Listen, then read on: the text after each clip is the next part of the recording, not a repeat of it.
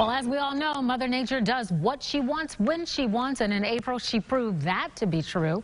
In the final days of the month, an EF0 tornado unexpectedly hit Des Arc, damaging a farm. Troy Lynch caught up with some people who weren't necessarily ready for the weather, but they were ready for what may come.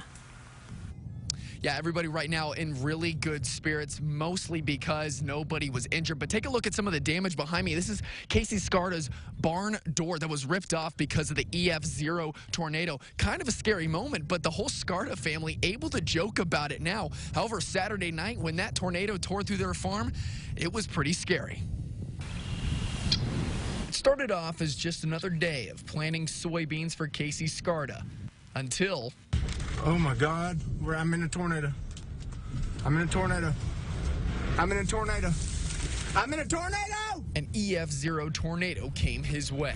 Oh my gosh, tornado! I looked out to the north here and seen a tornado hit the ground and headed south straight at us. Casey drove back to his barn until he found himself inside the tornado. It happened so fast. Not too bad, but I sound like a child screaming, so I guess I was a little scared. So the tornado got closer and closer to the barn, and this speed tender was right outside, right next to the shelter, along with one of Casey's co-workers. So Casey's co-worker had the tornado go literally right over him. So he grabbed onto this ladder, held on for dear life until the tornado passed, and luckily, he's okay. It got ripped off and slammed into this wall. An experience that only lasted a few moments, but one everyone at the farm will remember forever.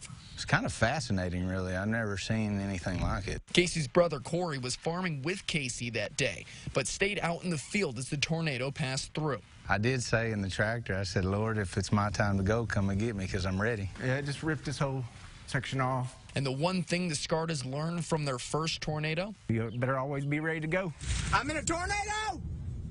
Casey also mentioned that he was monitoring the weather the entire day, but was only expecting light rain. Obviously, he was wrong, but he says that this experience with his first tornado, now he's ready for anything. Here in Des Arc, Troy Lynch, I'll send things back to you.